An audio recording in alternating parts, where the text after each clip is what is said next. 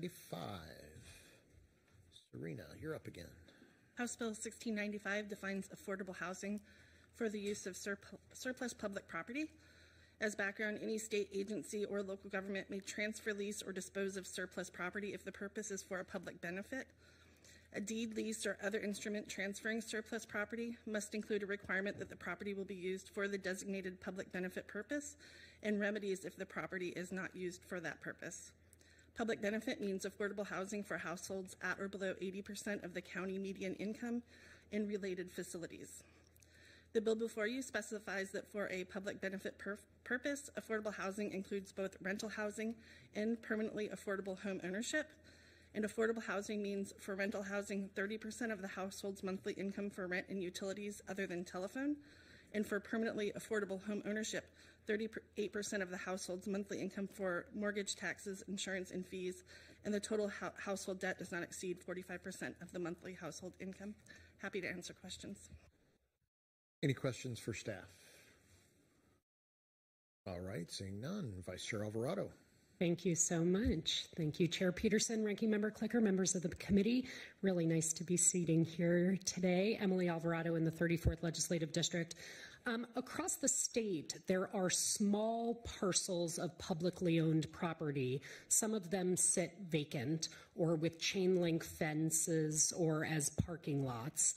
And they're not being used. And in many of these same communities where those public properties sit, it's also pretty impossible for modest income earners like artists and preschool teachers and mental health counselors and caregivers to be able to buy their own home. And it's increasingly hard to find land to develop affordable homeownership options on. Under current law, you are allowed to dispose of public property that is surplus at no cost for affordable housing.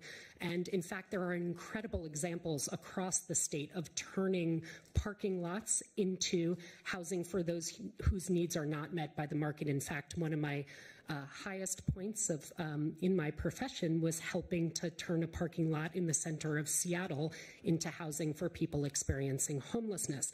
But some jurisdictions believe that under current law, there's not clarity that you can use those properties for permanently affordable homeownership.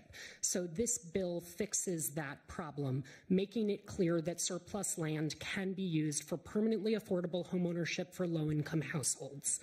Permanently affordable homeownership is really unique.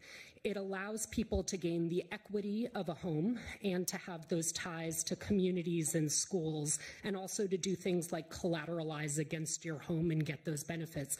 But it balances those individual benefits with community stability. So upon resale, the next home buyer is also low income and gets an affordable home price. So in that case, we would have public land that's used for public good for generations to come.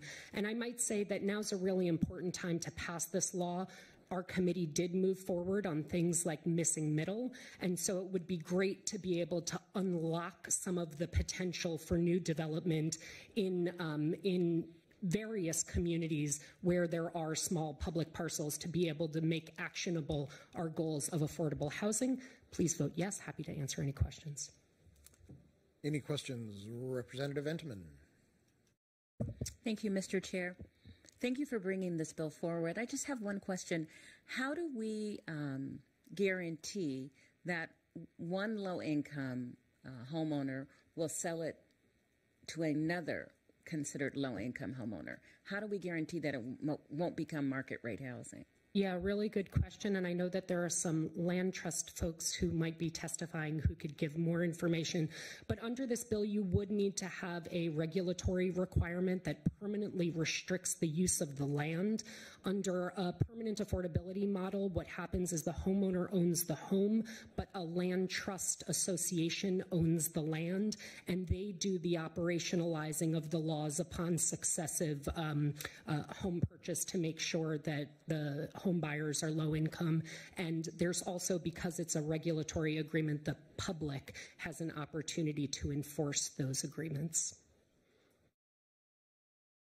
Representative Hutchins. Thank you, Mr. Chair and Representative Alvarado. Good to see you.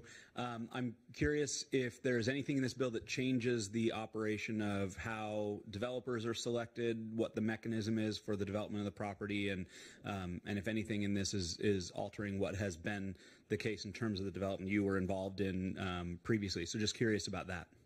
Yeah, this shouldn't change any of those pieces. It just explicitly allows for the land to be disposed of for permanently affordable home ownership.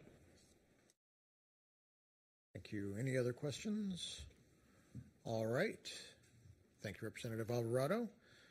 And we have a couple of people signed in that, or at least one that we haven't been able to find, but let's bring in Nick Federici and Kathleen Hosfeld.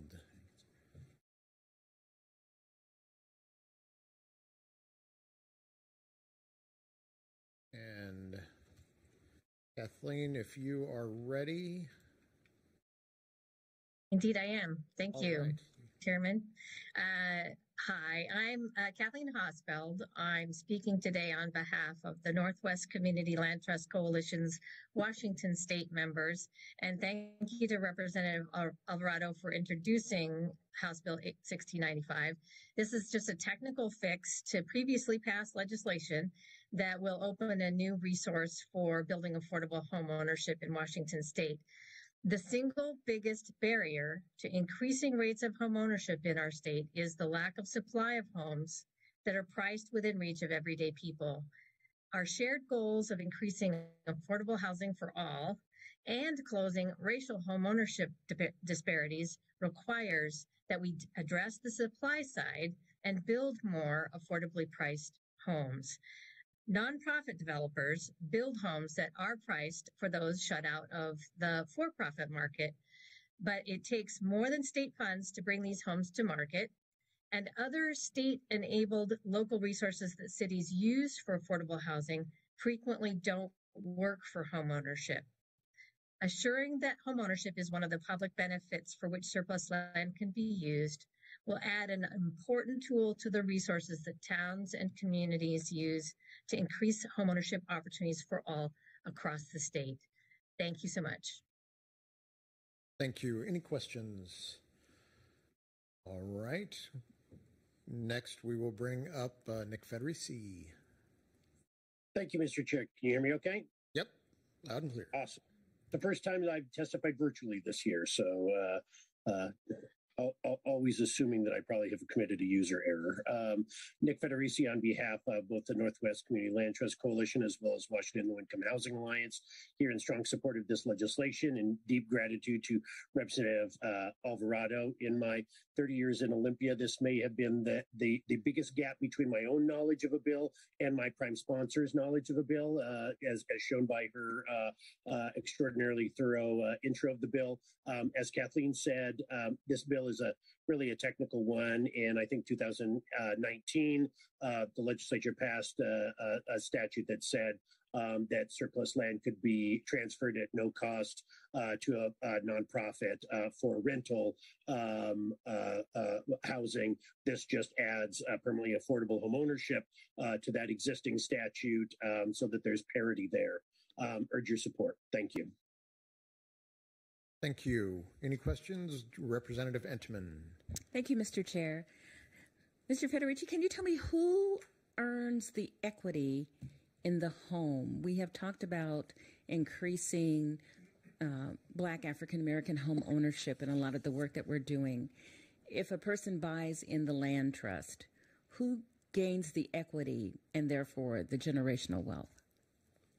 I think Ms. Hosfeld has left the Zoom. She would be able to answer that more thoroughly, and it may be that Representative Alvarado can do it. I'll give it a shot, which is that it's split because the community land trust lowers the cost of the upfront housing on behalf of the homeowner. The community land trust retains a piece of the equity, but a portion of the equity is also retained by the homeowner as well. Okay, Kathleen. Hi. So in our model, that term shared equity is a bit of a misnomer because it makes it sound like the nonprofit community land trust take some of the equity at the resale of the home. That's not correct. The only equity that is gained on the home is gained by the income qualified household that buys in and then ultimately resells the home. So the home appreciates at a formula price that's in the agreements that the buyer signs. The home price is then calculated based on that price.